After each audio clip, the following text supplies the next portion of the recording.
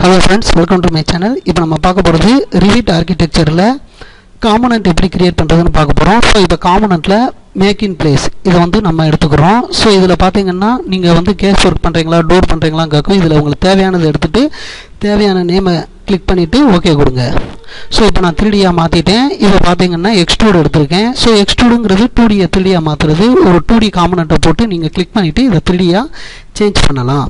So இத finish கொடுத்த உடனே இது ஃபினிஷ் ஆயிரும். சோ அதுக்கு அடுத்து பாத்தீங்கன்னா நம்ம காம்போனன்ட்ல அடுத்து நான் ஓகே பண்றேன். சோ இதுக்கு உங்களுக்கு தேவையான நேமை கொடுத்துக்கோங்க. இப்போ நம்ம பார்க்க போறது blend. சோ எக்ஸ்ட்ரூட்ல நம்ம ஒரு காம்போனன்ட் போட்டோம். blendல நம்ம டாப்ல ஒன்னு கிளிக் பண்ணிட்டு அதே மாதிரி இன்னொரு செக்ஷன் இன்னொரு 2D ஆ கொடுத்துட்டு பேஸ்ல டிக் பண்ணனும். சோ இப்போ நீங்க ஃபினிஷ் கொடுத்தீங்கன்னா இதுவும் எக்ஸ்ட்ரூட் மாதிரி வர்க் ஆகும். ஆனா வெவ்வேறு செக்ஷன்ல வர்க் ஆகும். சோ பாத்தீங்கன்னா கீழ வந்து உங்களுக்கு ரெக்டாங்கிள் இருக்கு, மேல வந்து உங்களுக்கு சர்க்கிள் இருக்கு. சோ இந்த ரெண்டுக்கும் உள்ள டிஃபரண்டா பாத்துக்கோங்க. சோ அடுத்து நம்ம பார்க்க போறது ரிவால்வ். சோ ரிவால்வுக்காக ஒரு வாளை வந்து நான் ஒன்னு டிரா பண்ணியிருக்கேன். சோ இப்போ நீங்க பாத்தீங்க அப்படின்னா சோ இதுல வந்து நீங்க வழக்கம் போல நான் ஆர்க்கிடெக்சர்ல காம்போனன்ட் எடுத்திருக்கேன். சோ இதுலயும் ஏதாவது ஒரு நேமை செட் பண்ணிட்டு உங்களுக்கு தேவையான நேமை கொடுத்துட்டு சோ இப்போ ரிவால்வ்ல பிக்கிய பிளேன் ஒன்னு இருக்கும். சோ அந்த பிளேனை பேஸ் பண்ணி தான் டிரா பண்ணனும். சோ இப்படி நம்ம காமனா டிரா பண்ண கூடாது. சோ அதனால செட் கொடுத்துட்டு பிக்கிய பிளேன் கொடுத்துட்டு நான் ஓகே கொடுக்கிறேன். சோ இந்த பிளேனை நீங்க ஷோ கொடுத்துருங்க. ஷோ கொடுத்தா இப்போ கீழே வருது. சோ அதனால நான் அந்த வால்ல கரெக்ட்டா அந்த பிளேனை செட் பண்றேன். Set பிக்கிய plane okay. சோ அந்த வால் சோ இப்போ கரெக்ட்டா செட் ஆயிருச்சு.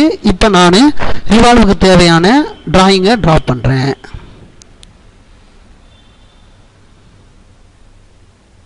சோ இப்போ தேவையான டிராயிங்கை டிரா பண்ணிட்டேன். சோ அடுத்து நம்ம ஆக்சிஸை டிரா பண்ணனும்.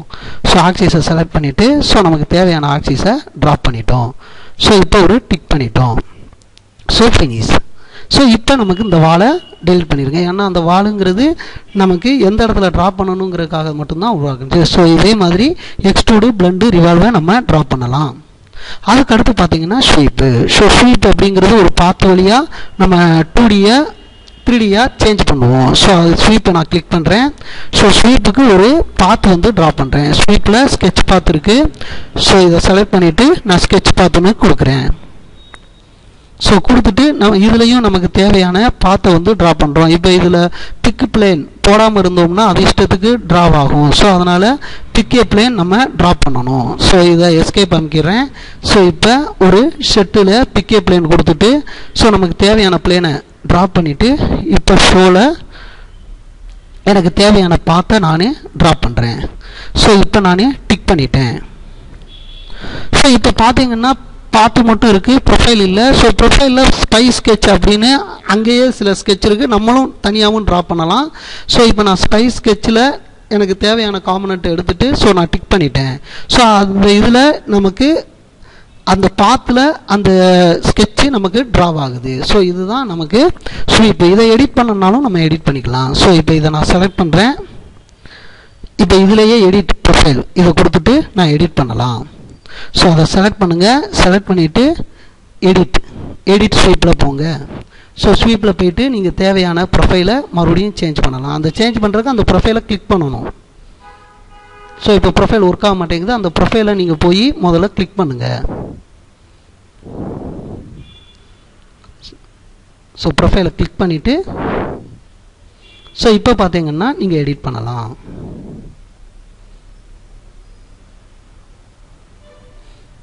சோ அதுல ஏதாவது எடிட் சேஞ்ச் பண்ணனும் இல்ல அளவை மாத்தனாலும் நீங்க மாத்திக்கலாம். சோ ஸ்வீப்ல போயிட்டு சோ இதுல ஷீ ஷேப்புக்கு பதிலு நான் வேற ஷேப் கொடுத்துறேன். ஓகே கொடுத்துட்டு நீங்க டிக் பண்ணீங்கன்னா அந்த ஷேப்ல உங்களுக்கு எடிட் ஆகும்.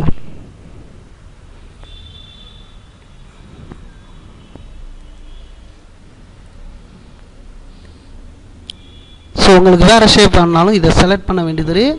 சோ செலக்ட் பண்ணிட்டு எடிட்.